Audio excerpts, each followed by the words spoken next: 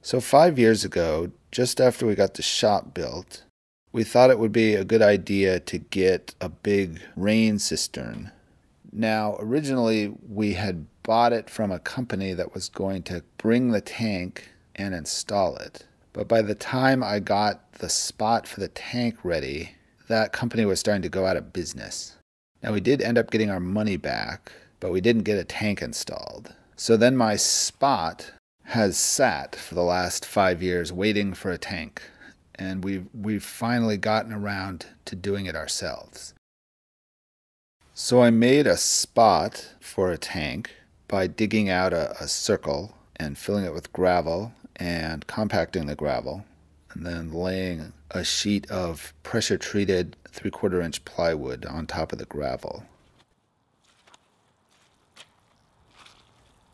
And where the water from the shop roof comes out in the yard, I've got kind of a mossy swamp, which really needs to be solved. So the reasoning for the tank is both stormwater management, but also to save water to water the garden in the summer. So we had the tank delivered to the house, but it showed up in a big truck out on the street, and I had to get it around to the back of the house where the shop is. So we rolled it out of the delivery truck into my truck, which took some convincing of the delivery driver that this was actually going to work. But it did. It worked perfectly. And we drove the tank around the house to the back. Then we had the problem of getting the tank out of our truck. So what we thought we would do is roll it out onto the grass, onto 2 air mattresses, and hope for the best. Uh-oh. There it goes.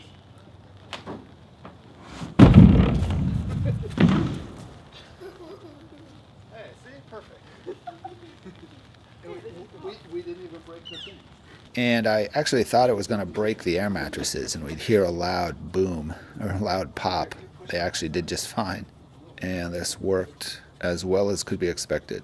And I think the kids enjoyed it. And we all rolled it over close to where it's going to go. And it sat next to the shop door for a couple of days. Now, as it had been 5 years since I built the spot for the tank, there was a lot of stuff in the way. And I had to kind of refine the place that I had made for the tank. So there was some cleaning up to do. And I got the kids to come out and help. Basically, we had to clear a path for the tank to move it to where it needed to go and re-clean out the spot that I had for it. And it all seemed to be fine.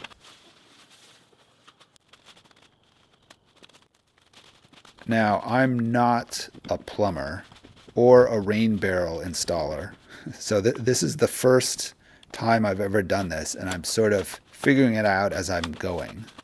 This isn't a how-to or this is how you do it. This is more a story of me figuring this out. And I checked for a level, and it seemed a little off, but then I decided it was just the variation in the plywood, so I got a longer straight edge. And then the level worked pretty well. And some last cleaning up. Then we can get the tank into position. Now what's hard about moving the tank isn't so much the weight. It's about 300 and something, 350 pounds, something like that. So it isn't really heavy. It's more that it's hard to hold on to. There's nothing to grab.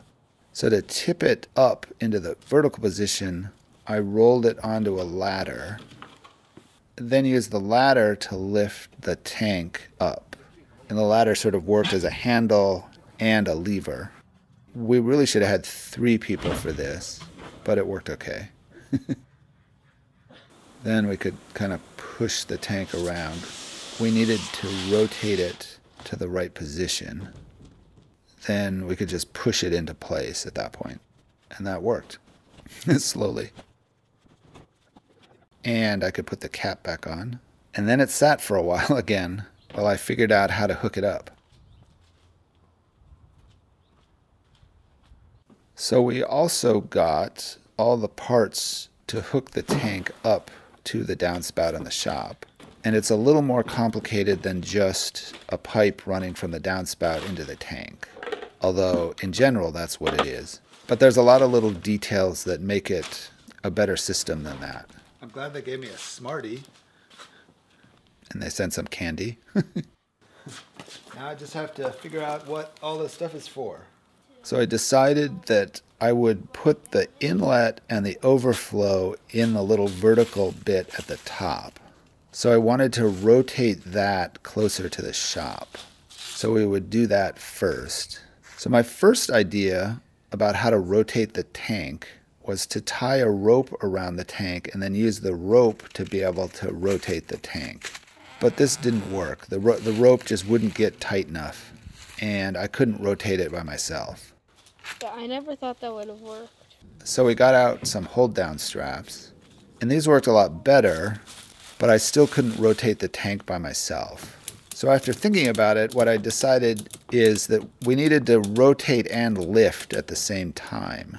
And that would help if it was a little more even as to the lifting and the rotating. So I got my wife out to help, and I had her on one side and me on the other side, and doing it that way we were just able to lift it and rotate it. And we got it rotated a quarter turn. Now I need to drill some holes in the tank. The fittings that they sent didn't work with the attachments that were already on the tank. So I had to make new places for the fittings to go. So on the first hole, which is the drain at the bottom, I drilled a test hole in a piece of plywood to make sure it was going to work, because I really didn't want to screw the tank up, drilling the wrong hole in it. So that's what I'm going to do on the tank. I remember a friend of mine in architecture school saying, the more expensive your piece of paper is, the harder it is to draw the first line on it. And I've always found that to be true. So I've got this tank that we've spent some money on, and we've spent a lot of time getting it in place. That first hole, that first cut into the tank, it took weeks of thinking and figuring and wondering how I should do that. But I finally did it. And it better be right. Now with this drain hole, there's a rubber hose and a float and an intake mesh that all go on the inside of this hole. So my plan is to put a string through the hole from the inside, and I can pull that assembly through the hole from the inside. And I tried it at first with a nut attached to a string and tried to kind of swing it through the hole, and that completely didn't work. So I attached the string to a pipe, or basically a rigid stick, and this worked much better. I could move the string right over to the hole and put it through and grab the string from the outside. Once I had the string through, I realized I should probably tie it to something. So the one thing that was within reach was my drill. So I tied the string to the drill just to keep it from sliding back through the hole. Now I can put together the assembly that goes on the inside of the tank. So there's a bulkhead fitting, which is basically two flanges that sandwich the wall of the tank. Then attached to that is a rubber hose, and I can attach that, which took some muscle to get on, but it worked okay. Then at the other end of the hose is a mesh filter and a float that holds the hose up near the surface of the water. Now I tied the other end of the string to this assembly, and I also tied the rope that I'd been using earlier to the other end of the assembly, so that just in case the string came off or I had some problem with this, I could still pull this stuff out of the tank. Because once I drop it in the tank, I can't reach it. And it would let me sort of lower it in slowly. I was wondering whether, once it was attached to the hole, whether I could get it back up to where I could untie the knot from the rope. But it looked like I could. Now with the string, I had actually thought enough about it that it had to be tied to the end in a way that I could untie it once the little bit of the bulkhead was through the hole. because the string had to come off before I could put the bulkhead together. So now the drain to the tank is in place, and I can untie my safety rope and drop the assembly into the tank. Now at some point, I suppose I would say phase 2, I'm going to add a pump here. But for now, I'm just going to add a valve to this so that I can let water out if I need to, but mostly keep the water in. Now the next part was to put the intake into the tank, so the connection from the downspout to the tank. Now I haven't used hole saws very much, which maybe is obvious.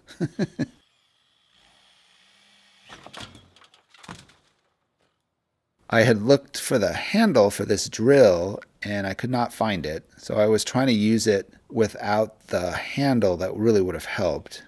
And I decided after a little bit that this drill had too much power and didn't have a clutch on the chuck. So what I had thought would be the right tool ended up being too much, and I went to my cordless drill. That worked a lot better. I could control it better.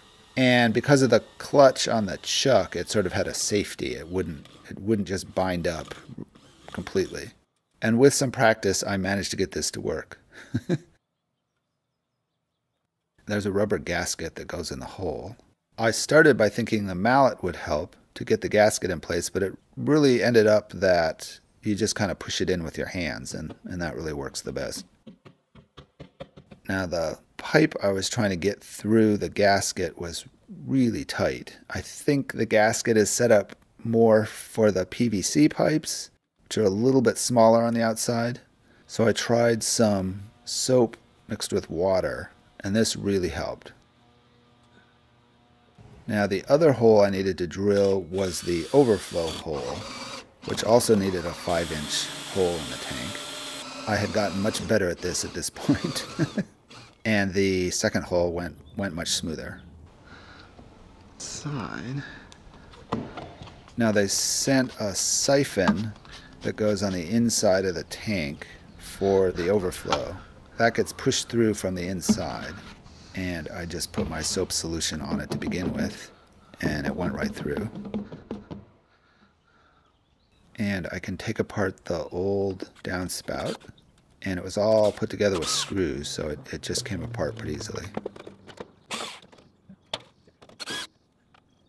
And there's a new leaf catcher thing that I can put in place.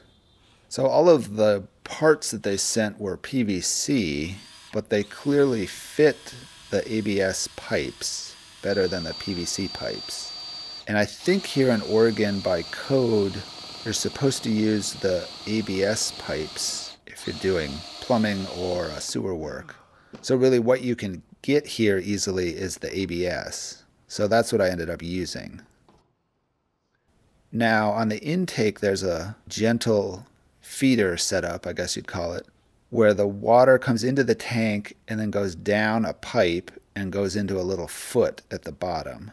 And this helps the water go into the tank without disrupting the sediment in the tank. So that's what I'm putting together here. Now the little foot on the bottom seemed to fit the PVC pipe, and luckily I had a little connector that goes between the PVC and the ABS. So I used the PVC to go into the little foot, and then I used a black ABS pipe to go up to the inlet. So I need to measure the length, as it has to be pretty close to correct. So the pipe will attach at the top and the foot will rest on the bottom. So I marked the length, then took it out and cut it, and put it in place. And I didn't glue this in place because I figured once the pipe's in the tank, I don't really care if it leaks or not. It just has to stay in place. So it should be okay. Then I could start making the connection between the intake on the tank and the downspout on the shop. And really this is just a series of connections, elbows and pipes.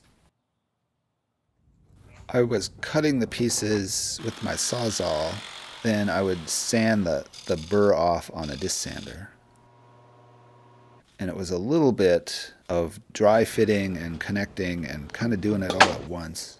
I think the puzzle with this is getting your last connection to be the place that you want the last connection, if that makes sense.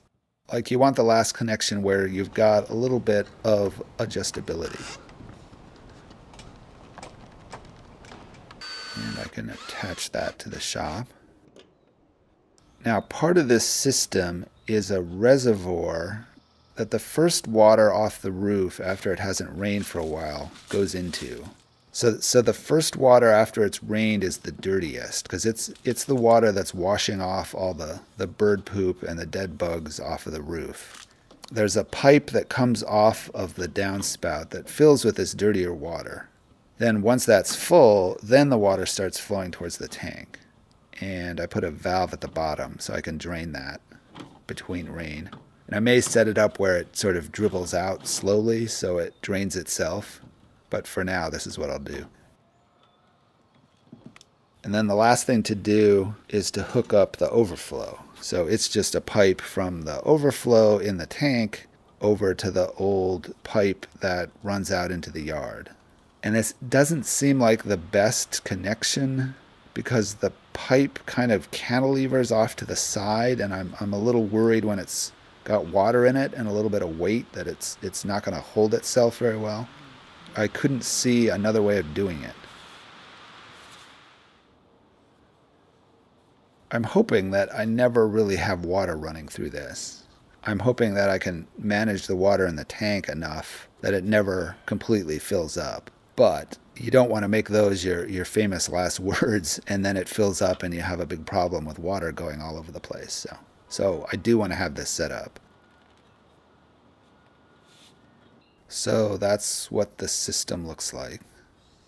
There's a few more little things I want to do. I want to attach the reservoir pipe to the shop and maybe add a hose bib at the bottom so I can attach a hose to that.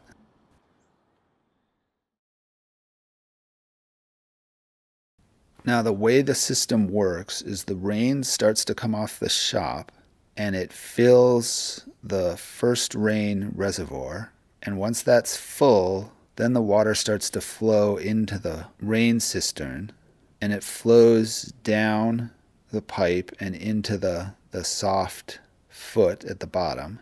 And the tank fills up. And when the tank fills to the top, then the water can go out through the overflow, which then connects to the old pipe that I have that goes out to the yard.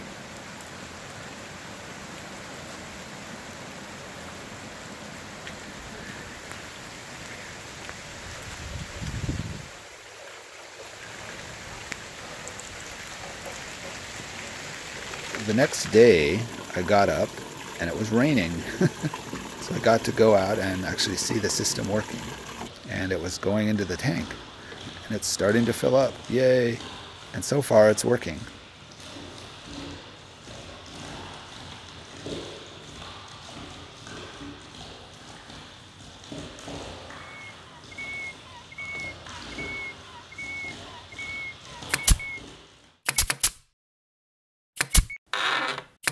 Thanks for watching.